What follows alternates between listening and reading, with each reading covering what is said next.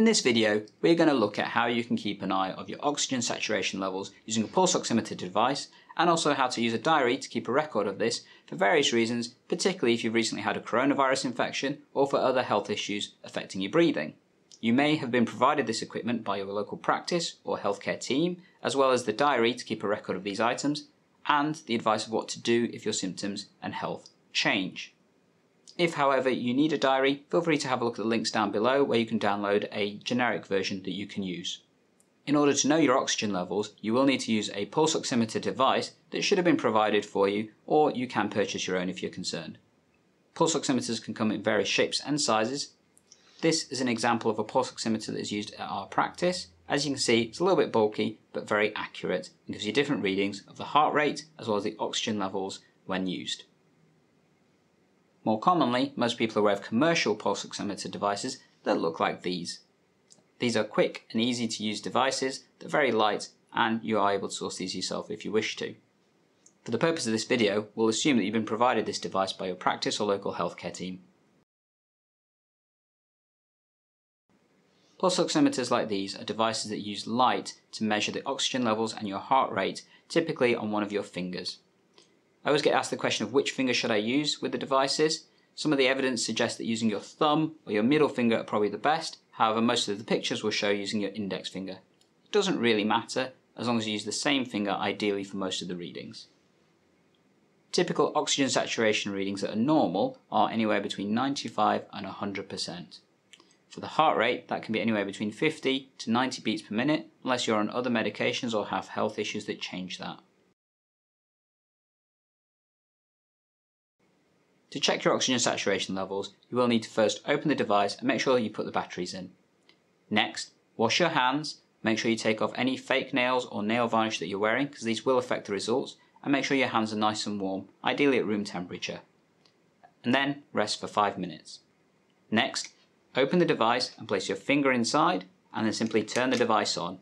And when you do so, you should get some readings that look like that. Let's zoom in so we can have a closer look.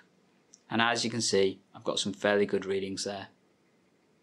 The readings will change over time, and ideally it may take up to about a minute before you get a stable reading that you can then record, which has been the same for ideally 5 seconds or so. As you can see, my oxygen saturations are 100 and my pulse is approximately 90 beats a minute, probably because I'm filming this video.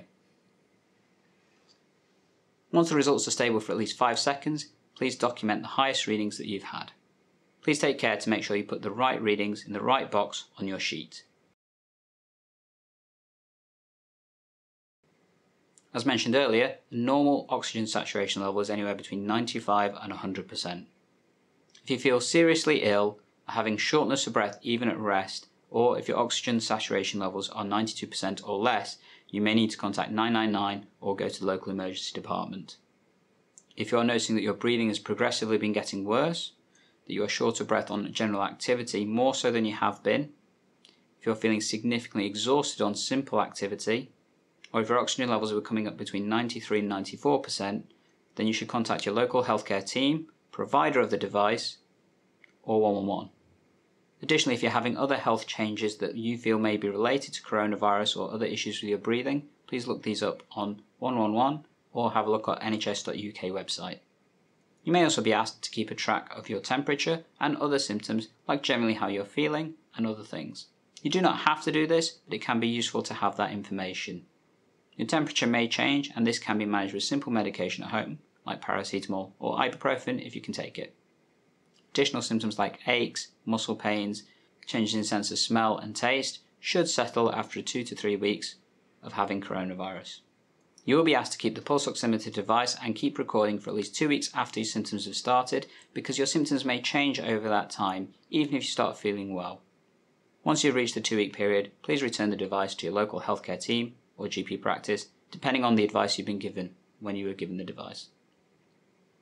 Please check out the show notes below for further information about coronavirus, as well as other resources you may find helpful.